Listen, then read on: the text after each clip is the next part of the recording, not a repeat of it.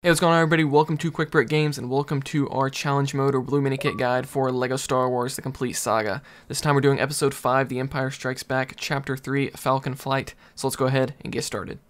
Okay, so in the starting area of this level, there's going to be multiple Star Destroyers, so you're going to want to go to the one towards the back and sort of the left side a little bit, and behind the Star Destroyer is going to be blue minikit number 1, so very simple there. So that's it for this first area. The second area of the level, the first blue minikit is going to be here on the right side here, right out in the open, so that's blue minikit number 2.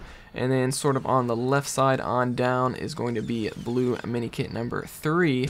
And then you're going to go back over to the right side near the exit, and that's going to be blue minikit number 4. So you kind of have to do a zigzag, right, left, right, and you'll be able to get all the blue minikits in this area.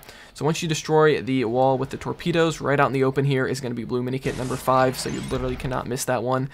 So this is kind of the third main area of the level now. We're going to be heading down here on the left side is going to be blue minikit number 6, so go ahead and get that one. It can be kind of tricky to get because there's like an invisible wall where you can't go farther than that, so it can be a little bit tricky, but you'll be able to get it. And then on the right side of this next area on down closer to the exit is going to be blue minikit number 7. So after you get past that wall with the torpedoes, on the right side of this area with all the craters is going to be blue minikit number 8, so it's kind of here in the back right corner.